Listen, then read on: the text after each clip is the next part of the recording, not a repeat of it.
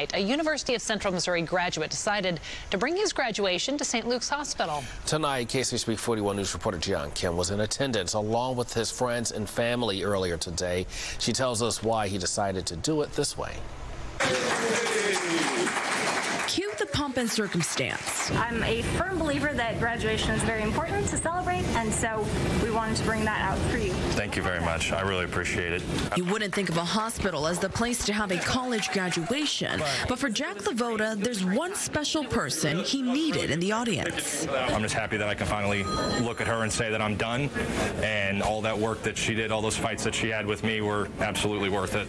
Jack's mom, Christy Lavoda, was always by his side for 22 years, checking on his grades and bickering with him as parents do. That impact that she's had on me is, I can never repay her for it. It's that mother's love he missed as he finished his last semester in school. Christy was recently diagnosed with brain cancer, often pulling her away from the things she loves most. It was really hard on her just because family is the biggest thing to her. Being able to celebrate this with Jack means everything to her. I can't imagine her missing a day as important like this. While the journey to recovery will be anything but easy, the family tells me there has been a silver lining in all their hardship: each other.